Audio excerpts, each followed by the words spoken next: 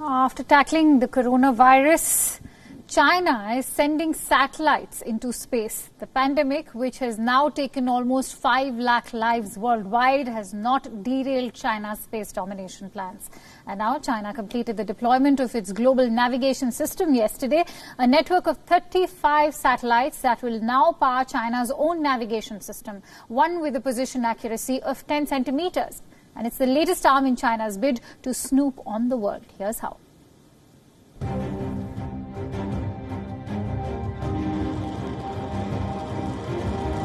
Sitting far away from a collapsed global health system, these engineers oversaw a historic launch.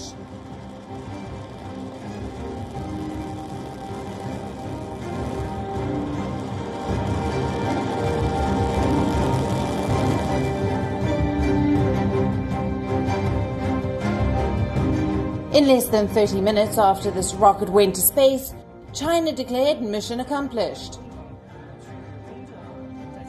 Now I declare that the launch mission of the latest BDS satellite this time has achieved a complete success. More than 100 countries are fighting the Wuhan coronavirus, but China is chasing space domination. This satellite joins 34 others to complete what China calls the Beidou navigation satellite system. Beidou is the Mandarin name for the Big Dipper constellation. China's global navigation system is now in its third version. It wants to stop depending on foreign GPS systems. Beidou is made for all purposes, from map-based navigation on smartphones for civilians to guiding the weapons of People's Liberation Army. It was a moment of extreme humiliation that led to the development of Beidou. Back in 1996, China lost its missiles fired across the Taiwan Strait. It was a move to deter Taiwan from moving towards independence. But China had egg on its face when it lost track of 2 missiles. Later, the Chinese blamed their failure on a sudden disruption of GPS. China has spent $10 billion on its global GPS network, something that has been in the works since the late 1990s. Before Beidou, China was dependent on the American GPS system, even for its military.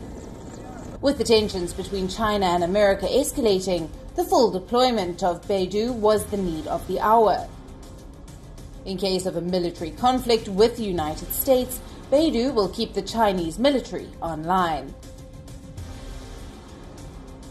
The launch of the final satellite marks the completion of the global constellation deployment. As I mentioned before, it also marks the full completion of our country's 3-step strategy for the navigation satellite system. In the meantime, it is also of paramount significance as one of the key indicators showing our country has taken a step further towards becoming an aerospace power. Beidou opens more doors for Beijing. The new Chinese global navigation system will now become a part of China's push to expand its technological influence globally. There are only a few players in the global GPS game. All of these systems are in the hands of governments. Several countries use the American GPS right now. Russia has its own system called GLONASS. The Europeans have the Galileo system. India has its own regional system called the Indian Regional Navigation Satellite System, or IRNSS. Similarly, Japan has the Quasi-Zenith Satellite System, or QZSS. And now China is the new player in the global market. But don't expect Beijing to just give away Beidou. Last week, the Chinese state media described the navigation system as a gold key of your home that should only be kept in your own hands.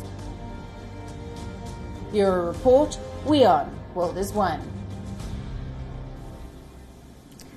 Now, Singapore is heading for elections in the middle of the COVID-19 pandemic, and President Halimah Yacob has dissolved the parliament on the advice of the Prime Minister. Now, Singaporeans will vote on the 10th of July to elect a new government to lead them out of the pandemic and the global economic fallout. Prime Minister Lee Hsien Loong is seeking a final fourth term in office. He decided to go ahead with the polls that opposition parties have described as opportunistic and unsafe. The tenure for Lee's government was set to end in January 2021, but he says COVID-19 may linger till next year as well. The Prime Minister wants to hold the elections early since the pandemic situation is still under control. The tiny city-state has recorded over 42,400 cases of coronavirus, which is more than the number of cases in countries like Kuwait, Japan and Afghanistan. However, just last week, Singapore lifted most of its restrictions. Curbs on socializing, shopping and dining have been eased after more than 2 months of the lockdown. Prime Minister Lee Hsien Loong is a scion of the city-state's founding family. His party, the People's Action Party, has never lost a general election. Lee says he wants a new mandate for his government to steer Singapore through the social and the economic impact of the pandemic. An election now, when things are relatively stable, will clear the decks and give the new government a fresh, full 5-year mandate. It can then focus on this national agenda and the difficult decisions it will have to make and to carry. The alternative is to wait out the COVID-19 pandemic. But we have no assurance that the pandemic will be over before this government's term must end next April. And that is why I have decided to hold the general election now. Critics have slammed the move. They say elections in times of a global pandemic will impact the smaller parties. No rallies will be allowed and the opportunity to connect with the voters will be limited. Candidates will largely depend on television broadcasts and live streaming to reach out to the masses. Health and safety concerns remain. Additional precautions will be taken to ensure voters are safe from COVID-19. Temperature screening and social distancing will also be maintained. Voters will have to wear gloves. There would be specific voting times for seniors as well. However, Singapore will not allow mail-in ballots. Now, Singapore hopes to learn from other nations as well, which have held elections in the times of the global pandemic. South Korea held its parliamentary elections in April, which saw a record turnout. Primary elections have been held in several US states ahead of November presidential polls.